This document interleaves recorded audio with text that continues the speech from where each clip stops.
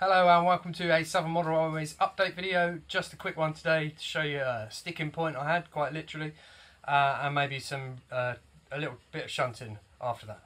Cheers. So the first problem I had when I was wiring up the track was that the decoder for these 2 points failed, and then I think another one failed. I don't know what was going on, I couldn't work it out. I left it for a week or two. I thought I'd actually run out of stationary decoders, but I found another one and I've installed it and it works fine. So I don't really know what the problem is. I don't know if I've burnt out both of those decoders or not, but it's working now. So that part of the goods yard is now wired in and serviceable, usable. And yeah, and actually just as I was about to set up and run some trains, this point motor, I just trimmed off I'm going to point, you see in there, that's the arm for the motor. I just trimmed it and it had managed to pull the arm right out of the mechanism of the seat point motor, and it's broken, so I've just had to replace that. And I really have used up all my point motors and decoders from my old layout. So yeah, I'll kind of put some wagons on. Let's have a little, actually, just grab the bridge. I'll just do a panning shot along, let's move something out of the way. Let's do a panning shot along the layout, here we go.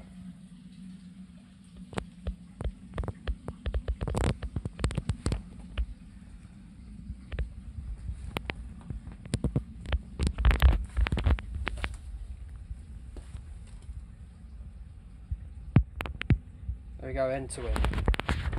So as I said, I'm going to shunt those vans up to the goods yard, hopefully. Let's see what happens.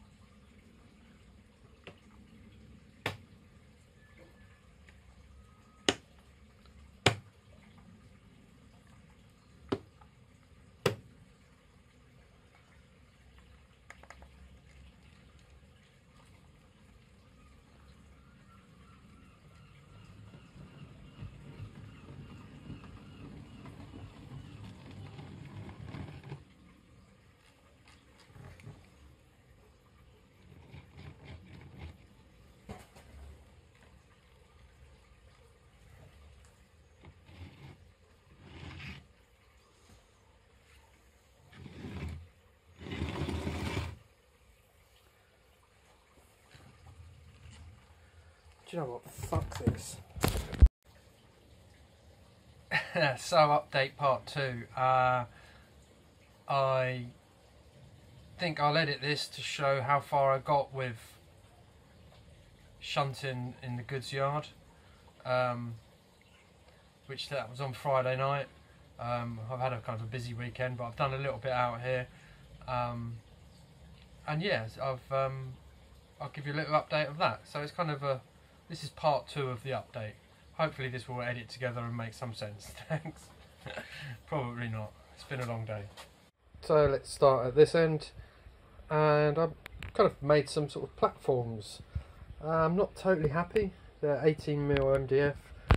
They're probably a little bit high, and obviously these are just the base. They'll be sort of, the front will be clad with probably brick sheet, whatever the style of the platform is at lid. I haven't really paid much attention to that part of it yet, but obviously I'll scratch build some fronts to the station and put ramps at the end, and obviously there's room for the station buildings at the back. But then obviously it's got to slope down to that level of that because it's going to be quite a steep slope. It's not perfect, it's not what the real thing is like, but all railways are about compromise. That's just an offcut that I put there to pretend to be the cattle pens. But anyway, yeah, I've got some the start of some platforms. Now, you know, I had to use the MDF I had, so not only has it got the gap between the baseboards, but I had to kind of bodge it a bit. Bodge it and scarper. But it doesn't look too bad. My only other issues is they're a bit wobbly, not happy about that. Well, what can you do? So yeah, that's that end. Let me show you the other end. So at this end I got some offcuts cardboard of a friend, and I've kind of made some bases basically. So this is what I will build my scenics up from. So it's all pretty simple really. It's basically just some cardboard laid down, but rather than being an open frame, it just makes it nice. Still a little bit different, you know, looking a little bit more like it will do. Obviously I haven't put an embankment around that side. What I actually do is I'm going to have so this will come down to a field, which will probably be at a level between the two of that you see here, the railway level and this flat level in front of you, and I'll have like a drainage ditch. So that's hopefully how it'll be. I've got to see about that. Yeah, I just think it sort of sets it off a little bit better. I've just masking taped it down. What I usually do for my scenery sort of, so if that's the base layer, the next layer I'll use some builder's plaster bonding plaster, whatever it's called. I'm not really one for these kind of sculpt and mould, cost you £100 to do 2 square foot. I'll buy a big bag of plastering bond for a tenner and it will last month for this layer and a million more. And yeah, I think it really gives a good finish. You can get it nice and smooth, you can get it a bit bumpy, but it will cover up all this masking tape and cardboard and look really good. So yeah, that's that end. Okay, so we run a few trains, or at least try to. Didn't do very well the other night.